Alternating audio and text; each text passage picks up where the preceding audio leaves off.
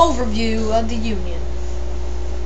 Because the term had been used prior to the war to refer to the entire United States, a union of states, using it to apply to the non-secessionists side carried a connotation of legitimacy as the continuation of the pre-existing political entity.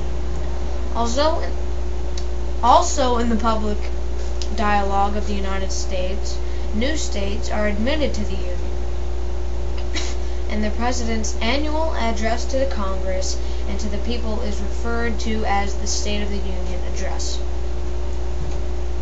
During the American Civil War, those loyal to the federal government and opposed to secession living in the border states and Confederate states were termed Unionists.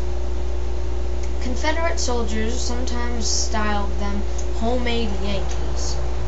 Nearly 120,000 Southern Unionists served in the Union Army during the Civil War, and every Southern state, except South Carolina, raised Unionist regiments.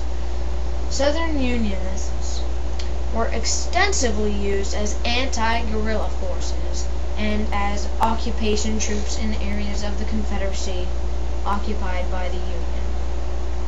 Since the Civil War, the term has been a widely used synonym for the northern side of the conflict, and has increasingly lost the more subtle historical connotations.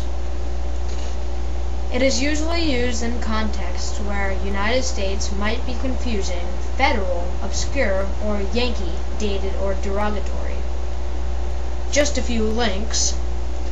Union General Ulysses S. Grant, Union Army, Union Army of the Potomac, Union Navy, Union Blockade, Union Cavalry. Thank you for watching.